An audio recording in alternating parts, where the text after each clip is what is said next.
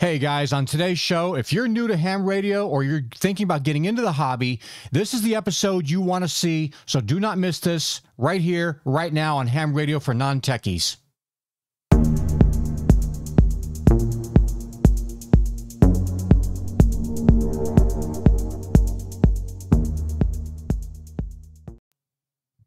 Well, welcome back, guys. Welcome to Ham Radio for Non-Techies, where we try to simplify the ham radio hobby, get you to study, pass, and get on the air as quickly as possible without the least amount of stress and BS. All right? So anyway, this weekend, I spent some time at the Belton Ham Fest up in Belton, Texas, and got to meet a couple fellow YouTubers, got to meet Tank Radio, Ham Radio 2.0, and Mike from K at MRD Radio Stuff. Had a great time. I met a whole bunch of other people as well. We kind of hung out, just talked radio and just hobbies and different little things the whole weekend. And we actually went to the actual convention. And the convention was cool. It had, they had a lot of parts. If you're doing like a project or something, they had a lot of parts for things like that. Lots of connectors, wires, stuff like that. A bunch of old antiquated radios and old equipment and used equipment. A lot of stuff like that. It wasn't really like the big festival where Gigaparts and Ham Radio Outlet and places like that would come to. And I was going up there specifically to find a 705. I've been convinced by the QRP people that I needed a 705 in my life. So, but I was up there and we were talking, and the guy's like, oh, no, you're probably not going to see a 705 here. It's not that kind of a show, not that kind of a show. Well, I got lucky. And after I walked out of the convention hall, they had a big parking lot full of guys that set up trucks and had set up little tents and stuff and tables where they're selling off all their stuff. Well, just come to find out, Jason was telling me that MTC Radio from Paris, Texas, I think they are, somewhere, they had come down. And sure enough, I go out in the parking lot, and the guy's out there, he's got his truck set up, got a couple tables set up, and a whole bunch of brand new radios. And sitting right there in front of me, although I was blind and didn't see it sitting in front of me, was a brand new 705. So I picked that up, had a great weekend, had a great time. Real quick, a couple little announcements before I get on to the actual thing here. October 16th and 17th is National Support Your Parks Day, or National Support Your Parks Weekend, something like that, whatever. A lot of people are going to be going out. A lot of ham radio people are going to be going out to parks and doing POTA activations. POTA means Parks on the Air, for those of you newbies who don't know anything about that. And that's basically you bring a radio out to a park and you set up an antenna and you set your radio gear up and you try to make as many contacts as you can. 10 contacts will actually activate the park, and you just go out and have fun. So go check your local clubs. Go check with anybody you might know who does that kind of stuff. They might be able to invite you out and come do a POTA activation, maybe learn about it, maybe get into the bug like the rest of us here, and just have a lot of fun. The other thing is, let's see, I think this coming weekend in Houston is the Wings Over Houston Air Show.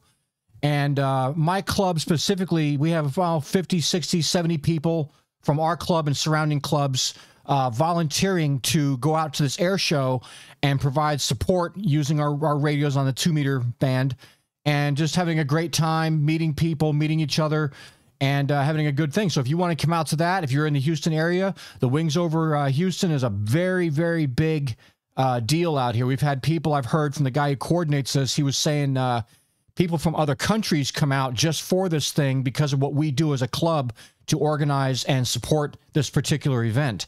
So if you're into that kind of thing, you're into jets and airplanes, vintage and new and this and that, come check it out. I think you'll have a blast. Anywho, on to the actual show now. Thank you for letting me babble. The reason I said if you're a new ham, or if you're thinking about getting into ham radio, why you need to see this episode is I picked up a book recently, and I picked up about a month ago, and I wanted to read through it and thoroughly test it out and check it out and see if I liked it and see if it, what it brought to the table as far as value for other people looking to buy it. And that book is the Awrl Operating Manual. Now, this is about 240 pages, and it's just a fantastic book. Here on Ham Radio for Non-Techies, we try to simplify things, right? This book, I swear it was written by my doppelganger. My doppelganger. Very easy to follow. It is packed full of information. And I did a little presentation here. So let's just pop over to the desktop and get that started. Okay, so like I said, if you're new to ham radio or you're thinking about getting into ham radio and you want to kind of know what we do and what it's all about without getting all the the physics and the science and the crazy engineering speak and all that kind of stuff, this is the book for you. So you want to go pick up one of these if you can. But here, let's just go over quick some of the topics in the book here. Give me 1 second. Okay, so the topics covered. There's only like four sections total in the book, but each section is packed with all kinds of awesome information. So the first section is on basic station operating techniques. It'll cover how to assemble your radio station, how to assemble it up, get it all ready to going, basic operating procedures like how to talk on the radio, how to do this, how to do that. HF digital communications, it differentiates what you do in HF versus like VHF, UHF, or repeater work. It discusses in detail, in plain English detail, not engineer speak, repeaters, digital voice data, how to use the digital things, like say you want to get an FT8 or FT4, RIDI, all these different things are all explained in just a couple of pages. And I was having some issues getting my FT8 set up a while back, and I took this book and I opened it up. It's like, okay, well, I know quite a bit because I've been working with FT8, but I followed what the book was talking. I found a couple little things that weren't discussed or things you have to kind of hunt around for. It was all right there. I was very happy about this. That got me up and running really quick. It covers amateur satellites, image communications, portable and mobile ops. If you're going to think about getting a mobile radio or want to do portable stuff like do POTA or SOTA, he covers a lot of that stuff in there. Under the radio clubs and public service section, they talk about group activities for the radio amateur, preparing for the next generation, ARRL Field Day. Field Day is a fantastic thing. There's two of those, one in the summer, one in the winter. Public service operating, if you feel like doing and using your hobby as more of a service and getting into the public service aspect of ham radio, it covers that briefly and goes through the different things. And it's full of resources that are going to help you and explain stuff to you in a very simple manner.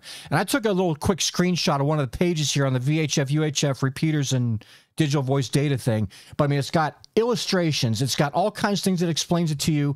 The way he speaks in the book, the way it's all written, very easy to follow. If you can spell internet, you can read this book and understand it. So that's why I highly recommend this book for anybody who's looking to get into it. On-air activities and radio sports. This covers, of course, awards that you can get, doing DX contacts, confirming contacts, contesting, competitive wireless, and it does cover, POTA and SOTA. And the end of the book is actually kind of cool. On the back of the book here, it actually has some information. It may or may not be interesting to you. This is the table of allocations of international call signs. So it shows you how or why certain call signs get allocated the way that they do. I probably should take it off a full screen for this. Let me pop back over to my desktop real quick. We'll finish this right up. But it goes through a lot of stuff. All your Q signals are in here. Your procedural signals are in here. Morse code, Morse abbreviations, CW abbreviations, lots of CW stuff, Spanish phonetics, alternative phonetics, the regular phonetics that we use, Alpha, Bravo, Delta, so on and so forth. It covers the RST system. I did a video a while back on the RST system, your readability, signal strength, and tone settings when you're doing stuff. But it covers, like, shows you how to do radiograms. I mean, there's a lot of stuff in the back end of this book, just little resources, stuff you could photocopy and use in your for you in the hobby here. So I highly recommend this book. I can't really say enough about it. There's so much stuff in here, and for being only 240 pages, being a little tiny book, you're going to get a hell of an education from it. So let's pop back over to the desktop. So that's the basic rundown of this book, and I can't emphasize it enough. If you are confused about stuff or want to know more and want to get like the basic dope of what's going on in ham radio, this is the book for you. I know they push the ARRL handbooks, the 5 or 6 volume set. I have that, and it's a great book, but it is very, very full of a lot of engineer speak. If you don't have an engineering background or don't know a whole lot about physics, things like that, it's probably going to confuse you or irritate you and make you go, this isn't for me. This book will grab you by the throat and say, hey, you need to get into this hobby. It's worth it. So, how do you get the book? ARRL's website has it. Amazon, I'll send my affiliate link down below. You can get it from Amazon. And I've heard this from my, this was from my club when I went to go do VE grading for some testing we did a couple weeks ago. Currently, if you take your ham radio exam, I think it's only for technician. It might be for anything, but I think it's only for technician. You can get a coupon from your testing facility. So the guys giving you the tests should have these or should have some knowledge of it. And you have to go check with them and make sure. But if you pass your technician test and get that little coupon, have a little coupon code, you can get this book for free. So if that's something you're thinking about, if you're thinking about getting into ham radio, you want to go ahead and pass your test and just go and study for it and get everything done, that's the way to do it. And try to get that book for free. Otherwise, I suggest going to Awrl website, or if you want to help out the channel here, I always like support. Click on the Amazon link I'll have down below, and you can purchase the book. I think it's about 20 bucks. But I'll tell you what, it'll be the best 20 bucks you've spent to invest into this hobby and get yourself fully immersed in it so you can start enjoying it and get the majority of your questions answered. Now, does it cover everything? Not even close. It covers a lot. And for a beginner getting into the hobby, this will give you answers to a lot of things. It might actually spark your interest in other aspects of the hobby that you may not have thought about doing.